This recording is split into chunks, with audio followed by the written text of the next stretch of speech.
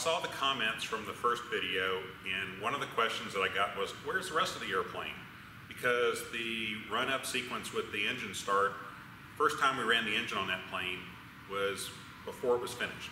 And so today I'm going to walk you around the RV-14A finished product and let you see what an RV is all about. This is an RV-14A, and you know it's a 14A because an A model has a nose wheel. Nose wheel lets it sit up, lets the pilot sit with good visibility while taxiing. Doesn't make a big difference when flying in the performance. A lot of people prefer it.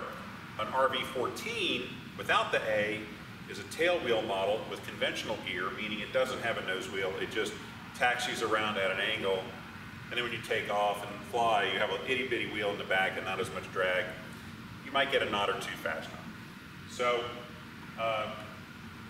constant speed propeller with an IO 390 engine, 210 horsepower, air cooled. Air comes in here and cools the engine.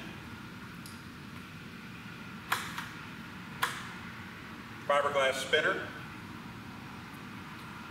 All metal construction throughout the aircraft except for the fiberglass trim.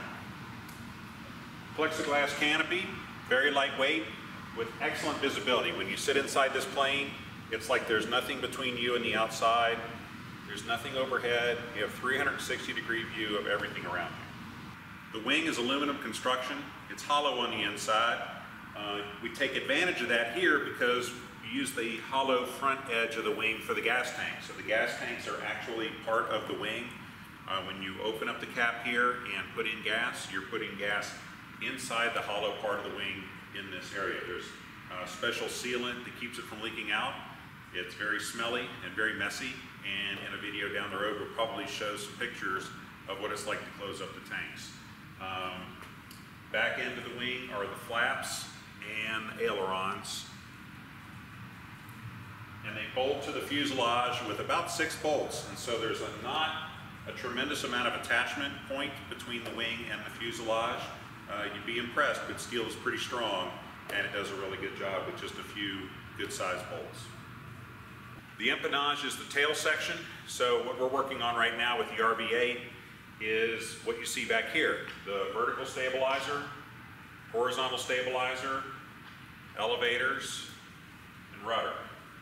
And all of these things work to provide pitch control for the aircraft with the elevator and yaw control for right and left direction using the rudder. So moving forward on the right side of the aircraft from the empennage up the fuselage, there's a step here that we would step on.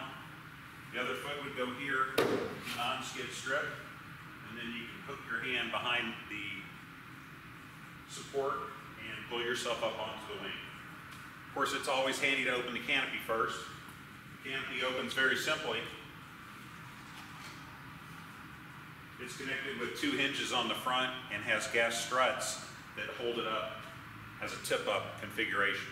So to get in, I'll step here, put a hand here, get it up on the wing, and in I go. Pretty straightforward, pretty simple to get in and out. Excellent access with this model. This RV-14 has a pretty good avionics package in it. It's rated for full instrumented flight. 2 10-inch touch displays with all of the flight data displayed upon them and maps and charts.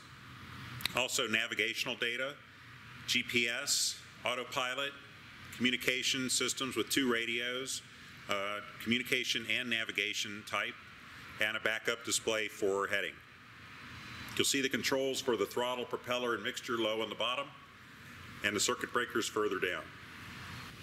I sure hope you've enjoyed this short walk around of the RV-14A. It's a great airplane, does a little bit over 203 miles an hour in cruise the way I have it configured. Rock solid, great performance, gets off the deck like nothing, and the landings are smooth as silk. Couldn't be happier. It's a great performing airplane.